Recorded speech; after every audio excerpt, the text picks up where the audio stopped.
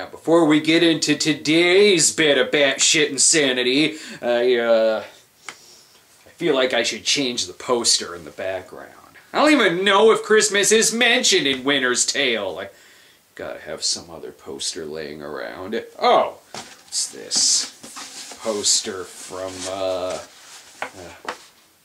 Eric Freeman. Silent Night, Deadly Night 2, Eric Freeman? Hang on. Cinema hack, eat shit, asshole. You're the shit stain in the panties of life. Fuck off, the garbage man. I just got insulted by Ricky Caldwell. I am gonna make sweet, passionate love to this poster. The Magic Christmas Tree is a bit of what the fuck 1960s that feels like the fever dream caused by whatever drug Santa Claus slipped the ice cream bunny. It's about little Mark who receives a magic ring from a witch that brings forth, you guessed it, a magic Christmas tree. The poster, on the other hand, does not fill me with confidence that this movie was made by cinematic professionals. First off, it looks to me like it's about Santa Claus fucking the magic Christmas tree. And I highly doubt this theatrically released film was live, never before on the screen? Yeah, that is usually the case when a movie's a new release. I sure hope Bluto is at least good in this film. Okay, let's see how magical this Christmas tree film is.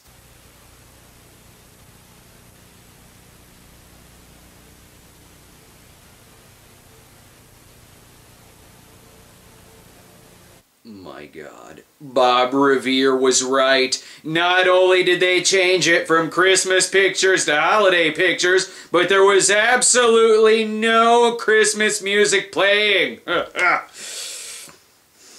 I still don't care. This movie has no business being about Christmas when they haven't even taken their Halloween decorations down. But on the plus side, they got rid of that whole segregated water fountains thing. Even if the black kid's voice seems like it was recorded very, very far away from the other actors. Boy, am I hungry. Me too. I thought that old bell was never gonna ring. Where are we gonna sit? The benches are all full. Well, I wonder what kind of sandwich I have today. Probably meatloaf. How do you know? Yeah, look, he's on screen with the rest of the kids. What more do you want? They even got to bring their own lunch. Guess what mine is, fellas? Baloney! Oh, how'd you guys know? Because they've been practicing saying the word baloney simultaneously for months. These kids are method actors. Seriously, they won't stop talking about their food. Well, every day for a year now you've had a bologna sandwich in your lunch. That's how we know. Mine's cheese. I'll trade you my bologna for your cheese. Oh, I thought so. Meatloaf. Here, Dave, I'll trade you. Oh, boy, gimme. Wait a minute. What? Well, a meatloaf sandwich is worth more than a bologna sandwich. You gotta throw in the banana, too. This is the longest Lipton's cup of soup commercial I've ever seen. We get it. Your lunches are lame. And why does this keep feeling more like a Halloween film? What are you guys gonna do tonight? I'm gonna take my sister to a Halloween party. That's a heck of a way to spend Halloween. Parties, girls. Partying and girls is the only way to celebrate Halloween. That and a lot of vodka cranberries. This movie has such a combination of Halloween and Christmas, I can't believe Hot Topic doesn't sell t-shirts of it.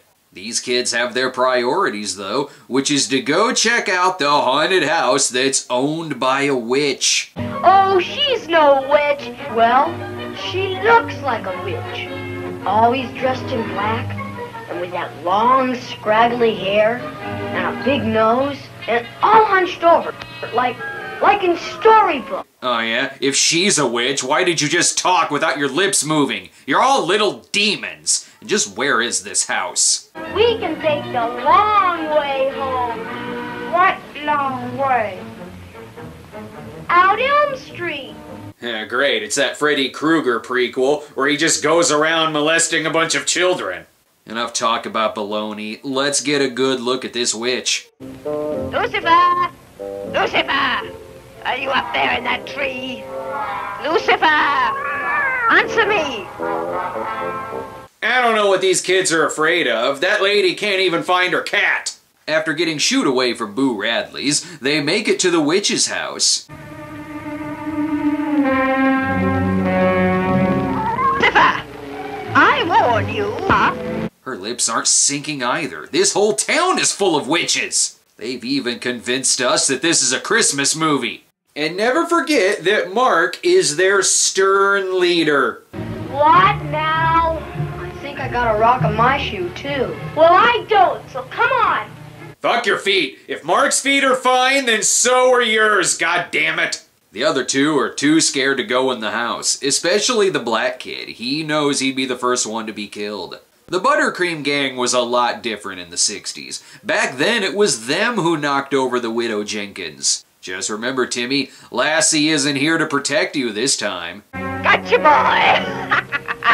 Lady, quit pinching my arm! Stand still. I'm not going to hurt you. Well, time to get molesting. I wasn't gonna do anything. I let you go. Will you promise not to run away? Now, promise.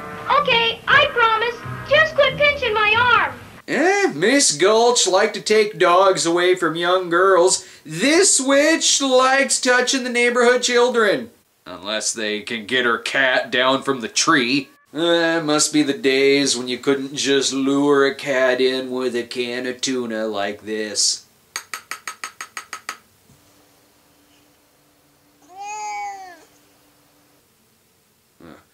He's on a no tuna diet now, apparently. Though it is 1964, so the black cat is lucky they didn't spray him away with a fire hose. Well, that might be better than depending on Mark.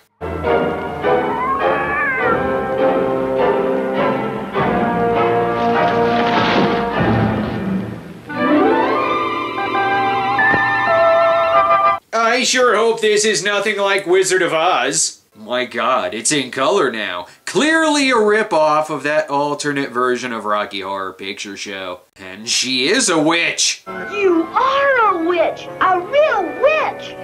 Yes, you found out my secret. That I work part-time at a spirit Halloween. I'm not entirely convinced this movie is as well made as The Wizard of Oz.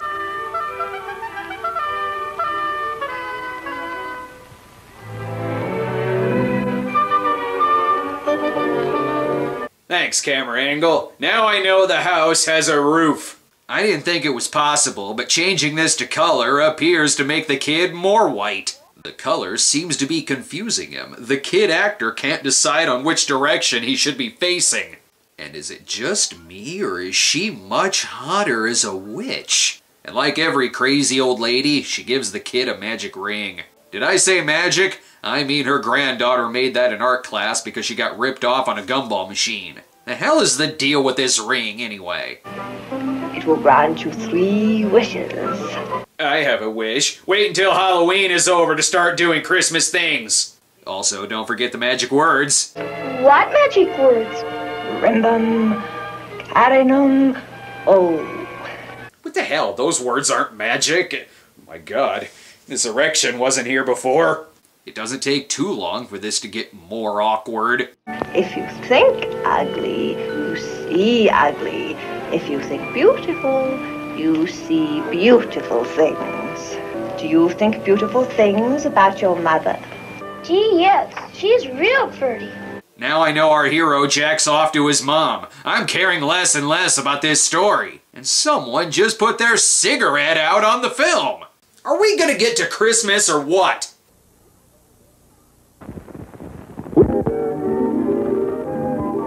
Oh good, someone knocked their calendar off their desk. Sure hope they get it to the right date. Now we get to see what Mark's home life is like. I get the wishbone. Well, you'll take what I give you. Dad! Normally, Mark is forced to eat cigarette butts and a can of chew. This meal is a step up for Mark. Oh, is he into the sports? I can't tell if he's into the sports. He likes both the Dodgers and the Yankees. We don't want to piss off both coasts. But now is the perfect time for Mark to ask Santa if he'll marry him. And if you think this movie won't get weirder...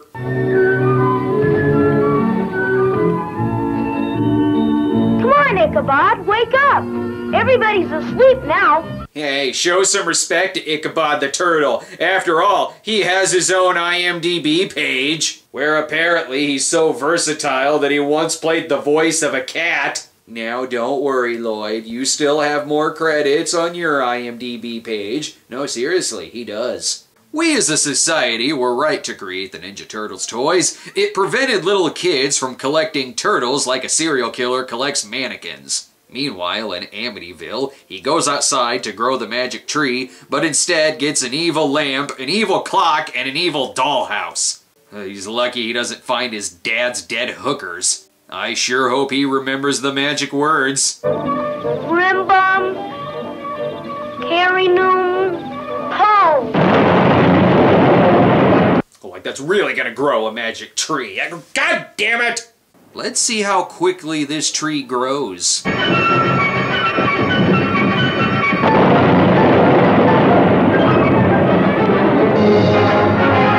Convincing. Almost as convincing as Mom and Dad's fiery passion.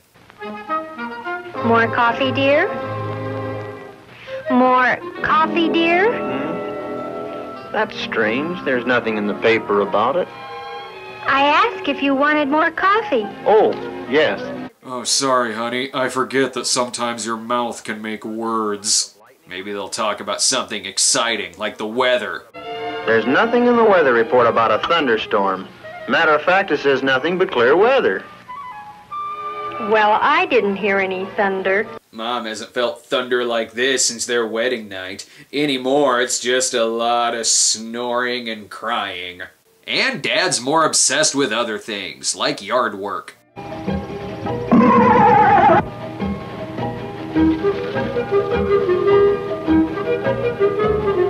Come on, Dad, treat it like your malfunctioning penis. Pour a bottle of scotch in it.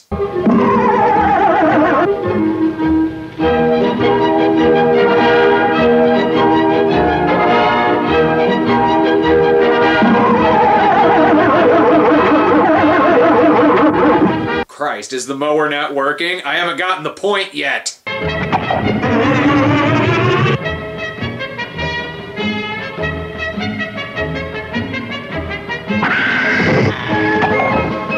Stop tempting me to make another malfunctioning penis joke.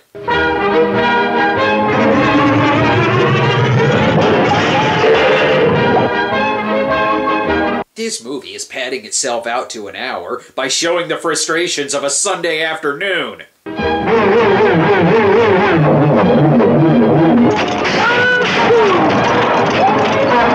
Thank fucking Christ! Now do we get to watch something exciting? You know, like him actually mowing?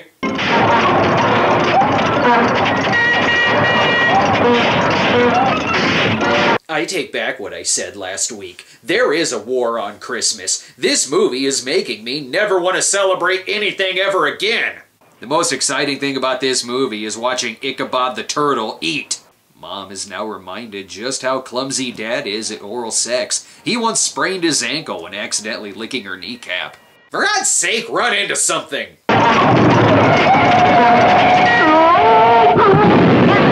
was that? I'll call you back, Betty. What the fuck? Did he just hit a turtle or a box of dynamite? I guess the tree blew him up. I was mowing the lawn when I ran into this tree. This tree? My, such a beautiful tree. Never mind that. Where did it come from? Just because the tree wasn't there the night before is no excuse for you to not see a giant tree in front of your face. But the real issue here is that Mom dared to venture outside the kitchen. I don't think you should cut it down. Helen, just go back into the house and do whatever it was and leave me alone. You know, all of that making meatloaf and bologna sandwiches sorcery. And fuck your damn mower. Is the turtle okay?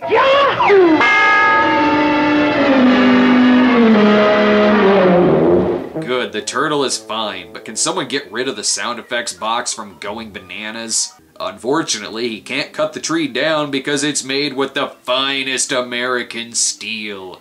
Hopefully we get to see this for an extended period of time.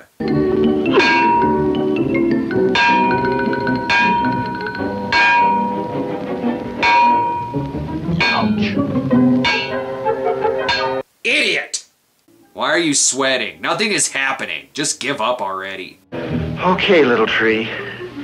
Looks like you're one of the family. Well, those are words he's never said to Mark's black friend. Oh, good. Just what this movie needs. A weird Christmas parade. I'm sure he could do 100 tricks. He's doing one now. Yes, he's kneeling on one leg. That's very difficult for a horse. Cut that shit out! I will never have fun in Balloon Land.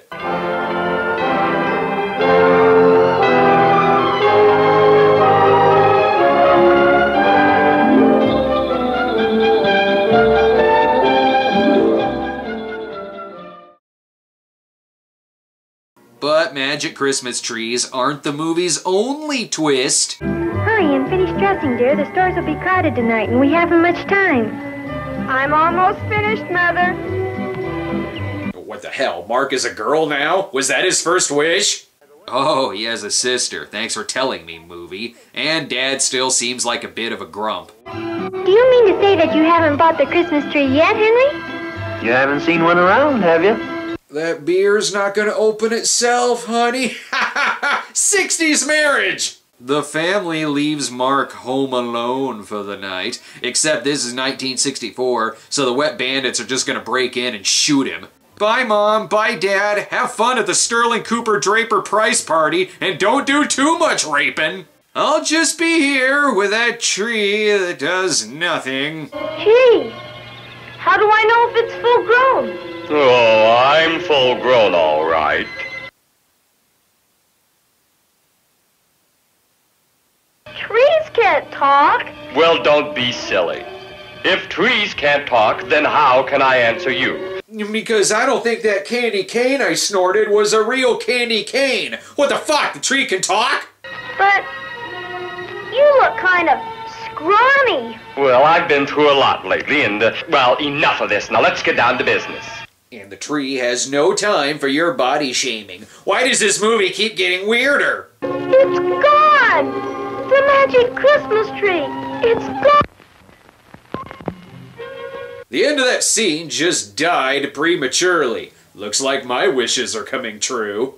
This tree isn't so much magical as it is grumpy. How'd you get in here?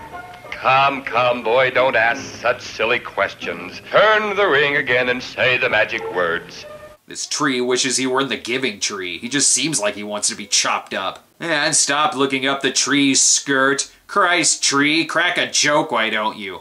Boy, you're really powerful, aren't you? I don't wish to brag. I get it, 'cause he grants wishes. Go back to being grumpy, or at least give this kid his wish. Is that your wish? An hour of power? An hour of power. An hour of power. Hey, that's not bad. An hour of power. I'm sorry, did he just wish for an hour of white power? Why are we letting this kid do magic things? Good, Mark can now make flowers disappear. He wants to go outside, but can't because it's too dark out. Hey, it's light again. That's what you wanted, wasn't it? You know, light switches are a thing, you fucking idiot. Good, he's been granted the gift of a day for night shot. Now he can leave. At least someone is excited, because it sure isn't the tree. Gee,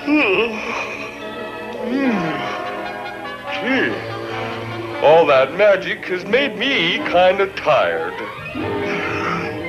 Oh, I think I'll take a little... Why does the magic Christmas tree need a fucking Xanax?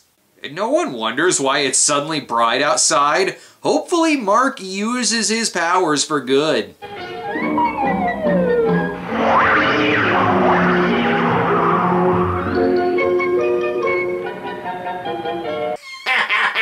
He just got that guy fired!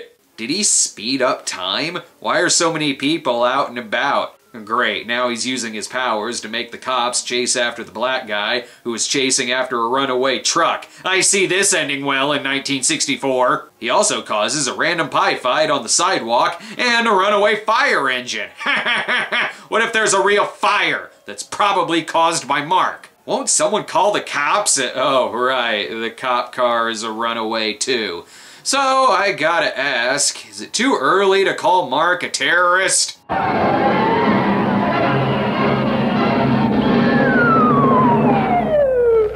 Well, he did one thing right. He caused the end of that scene. So either time has been put back, or his parents have been gone for 24 hours, and they found 0 Christmas trees. There's only one thing left to do. Must kill Mark. Considering that tree caused more damage to this town than Carrie White, Dad is right to chop that fucker down. But unfortunately, he still can't find his wife's G-spot. No matter, Mark proves to be the only man of the house and shows Dad their new tree. Well, sure I like it. It's beautiful. It's magnificent. Dad's not used to there being such a long, hard piece of wood in the house. Not only do they have a tree, but Mark finally has a real friend. Mr. Tree, are you awake? Eh? Who's there? Oh, it's you.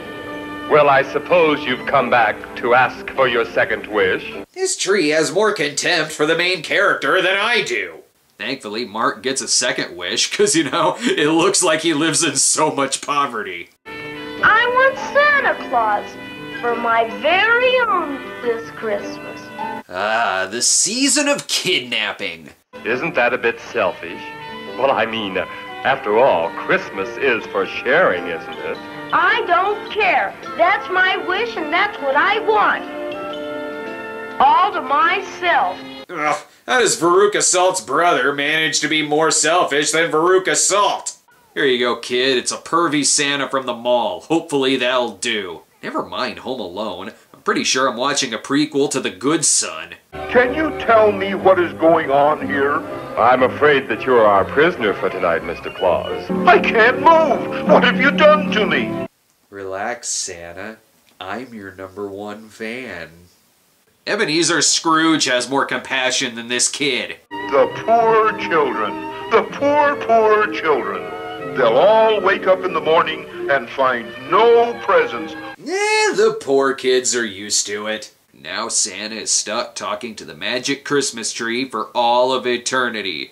As for Mark, what is he doing? Looking for homeless people to shoot? God, I hope this all ends with the kid getting his eyes shot out. Hey kid, I pissed in that water. You're drinking my piss. What the actual fuck? Who are you? You know me, boy. You know me well. It's the pederast who runs the bicycle shop. This is a very special episode of the Magic Christmas Tree. Run, Mark, run! You're my little boy now. No, I'm not your little boy. You are my little boy. Help, put me down, put me down. Well, if the threat of appearing on a milk carton isn't enough to scare the kid straight, I'm sure this giant's gonna murder him anyway. I promise never to be greedy again. Not so fast. I must be sure that you mean what you say. I have something to show you. What's with this movie whipping out its dick to kids? Actually, he shows Mark how his wish has affected the entire world. The nation stands aghast today from coast to coast as speculation on the mysterious disappearance of Santa Claus on Christmas Eve leaps from state capital to state capital. At the United Nations, reports were being received from all over the world on the progress of the search for the missing Santa. So that's how the Vietnam War got started. The police are even called in, and the Air Force. That's much easier than parents just buying kids presents themselves. These poor kids, it must suck still having everything. Mark instantly regrets his wish and is let go by Giant Uncle Touchy. Well, I lost him, but I'll find another greedy child to be my slave. Maybe you.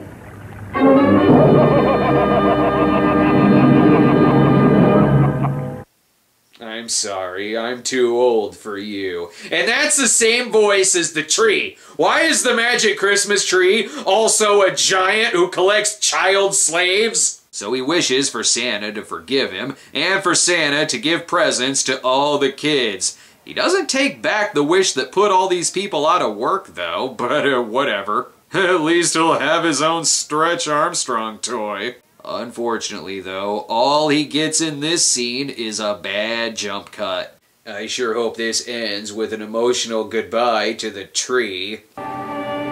Goodbye, magic Christmas tree.